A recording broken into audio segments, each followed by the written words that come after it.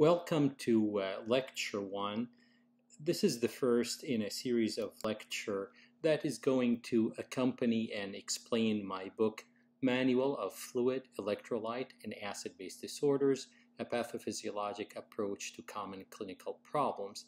I am Dr. Mohammad Tinawi. I'm a nephrologist in Northwest Indiana, and this is the book, and you can find the book on Amazon. I'll provide the link. Now, Chapter 1 of the book is Disorders of Water Balance, Hyponatremia and Hypernatremia. Each lecture is going to be about 10 to 15 minutes. This is part 1. I'm going to emphasize the most important points. I'm not going to be reading from the book. You can do that. Just the important points will be emphasized in these lectures. First definitions, what is hyponatremia? Hyponatremia is low sodium, so we have serum sodium less than 135 milliequivalents per liter or millimole per liter. For sodium, milliequivalents or millimoles are exactly the same. Hypernatremia is sodium above 145 milliequivalents per liter or millimole per liters. It is important to emphasize, and I'm going to repeat that more than once, that both hyponatremia and hypernatremia are disorders of water balance. Never think of these as disorders of sodium. It's water. Now let's look at these three images.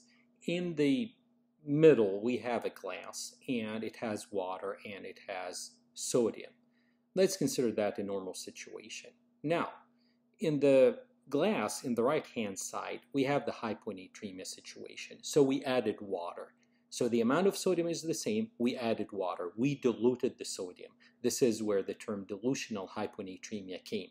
So think of hyponatremia as extra water in that glass. Okay, now never forget that image. It is possible that we can add more sodium and more water, and both have increased, but in hyponatremia, the increase in water is more than sodium. This is why we have hyponatremia. 99% of the times, this is the situation. Okay. Now, in the glass in the far left, we have hypernatremia. Now, here, the amount of sodium is the same, but we have less water. Imagine that some of that water has evaporated. So the sodium is the same, but we have less water, like you have in dehydration, from nausea, vomiting, diarrhea. So, to summarize, hyponatremia, we added water, so it's too much water. Hypernatremia, we have less water. The amount of sodium really did not change. So, hyponatremia and hypernatremia are disorders of water balance. Okay, so now we move on to some other definitions, osmolality and osmolarity. Most of the times these two terms are used interchangeably, but as a general rule, when we talk about serum osmolality, we're talking about the body. So it's the measurement of different solutes that exist in the serum. This is every particle, every ion, sodium, potassium, calcium, protein, glucose, all that contribute to the serum osmolality. In a normal adult, it's between 280 to 295 milliosmoles per kilogram of water. If we're using the System International, the standard units that are used mostly outside of the United States, it's in millimole per kilogram. Now, osmolarity refers to the number of osmoles in a liter of a solution. Usually this is outside the body. So if we have a liter of normal saline, we say the osmolarity is 308 because it's 154 milliosmol or milliequivalent coming from sodium and the same from chloride. Now, hypoosmolality is less than 285 milliosmol per kilogram of water, while significant hyperosmolarity is over 310.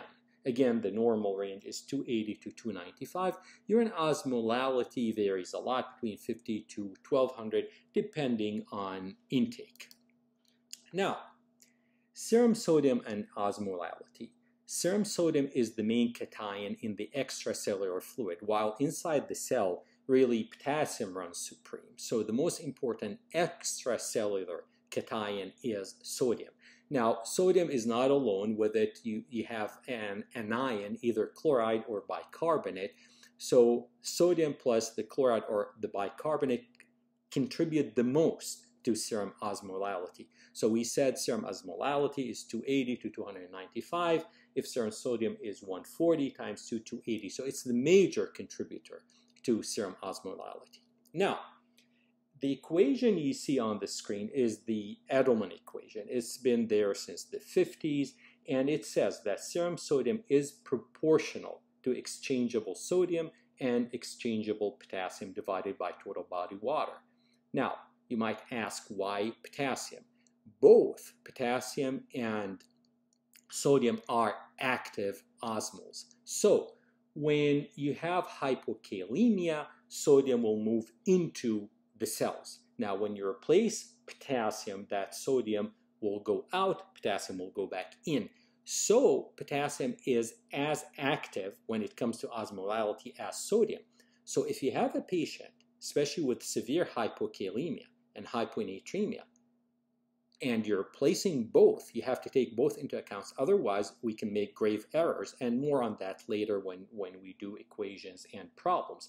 But for now, remember that serum sodium is proportional to exchangeable sodium and exchangeable potassium divided by total body water. What is exchangeable? What's available. So we're not talking about, say, sodium that is in the bones, for example. Now, how do we calculate serum osmolality? Well, we do a basic metabolic panel, basic chemistry profile, we multiply sodium by 2, we divide the glucose by 18, and the blood urea nitrogen by 2.8, and we add them all together. If we're using the SI units, the international units, Système International, then we don't need to do any dividing. We just multiply the sodium by 2, we add the glucose and the blood urea nitrogen all in millimole per liter. Now, what's an osmolar gap? An osmolar gap is due to a substance that we're not measuring, like alcohol, like ethylene glycol, like methanol. This is very important in poisoning, and then there is a gap, there is a difference between measured osmolality in the lab and the one we just calculated. So that is significant, especially for suspecting certain poisons. Now, what is tonicity? Tonicity is effective osmolality. So plasma tonicity is determined by effective osmoles. This is sodium, this is glucose, because they don't just freely cross cellular membrane as opposed to urea and alcohol, which do. So plasma tonicity is sodium times 2 plus glucose, okay? So when we're talking about intravenous solutions, we say that normal saline is isotonic to the plasma because it has the same tonicity as the plasma. If we have severe hyponatremia, we're going to use hypertonic saline because it's hypertonic to plasma. So this is an important concept. It's called tonicity. Now, hyponatremia, when we encounter hyponatremia, we measure serum osmolality. And we have three possibilities. Either the serum osmolality is low, and this is the most common situation. It's below 280 milliosmol per kilogram of body water, and this is called hypotonic hyponatremia. Or serum osmolality can be high. So we have low sodium, but with hypertonicity. So serum osmolality is high, or it can be isotonic. Serum osmolality is the same, but the sodium is low. Let's expand on that a little bit. Hypotonic hyponatremia. This is what you're going to see by far. In this situation, sodium is low, serum sodium is low, and serum osmolality is low. Both are low. Why? Because we have excess water. Again, back to that image of the glass, okay? We added water. So that decreased the osmolality and decreased the serum sodium. This is by far the most common situation. But sometimes we have hypertonic hyponatremia. So serum osmolality is more than 295 milliosmol per kilogram of water. And the most important example is hyperglycemia. When you have someone with severe hyperglycemia, the glucose pulls the water from the cells. Okay, the water shifts from the intracellular space, from inside the cell, to the extracellular compartment, and that is the cause of the hyponatremia. So the osmolality is high because of the high sugar, because of the hyperglycemia. This is a less common. Now, sometimes people. What about pseudohyponatremia? Pseudo means false, of course. Pseudohyponatremia is seen in two situations: severe hyperlipidemia, and it has to be like severe hypertriglyceridemia, and severe hyperproteinemia, such as paraproteinemia. And in this situation, because the protein or the lipids, the triglycerides, are high, they're going to occupy a bigger portion of the blood. So the plasma water decreases. So the total sodium is the same, but the proportion of sodium now in the remaining portion of the plasma water is less. And sometimes, depending on how we're measuring that, we can get hyponatremia. But that's false. Why? The osmolality is the same. It did not change. And the amount of the sodium concentration in plasma water is the same. Now, here, when we measure osmolality, again, it's normal. And usually nowadays, we measure sodium with a method called the ion-specific electrode, ISE, which makes this rare. It has to be severe. So for serum triglyceride of 1,000, you decrease serum sodium by 2. So again, it has to be really severe to cause this.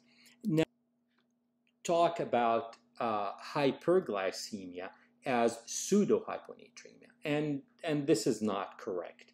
Like we said, with hyperglycemia, you have shift of water from the intracellular space into the plasma, and that causes hyponatremia. It is a true hyponatremia. It's not pseudohyponatremia.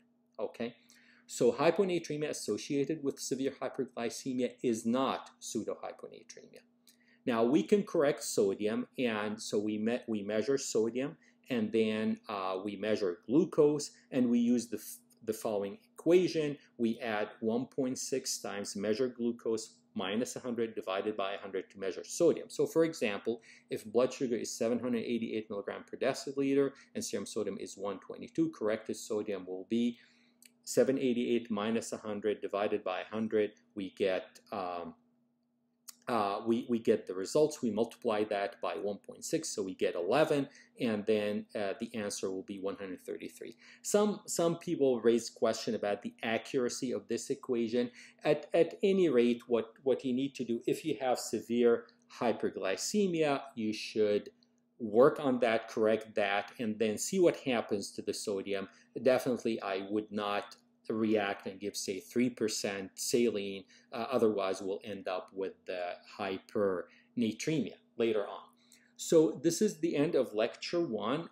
In the following lecture, we're going to start talking about the physiology and pathophysiology of hyponatremia.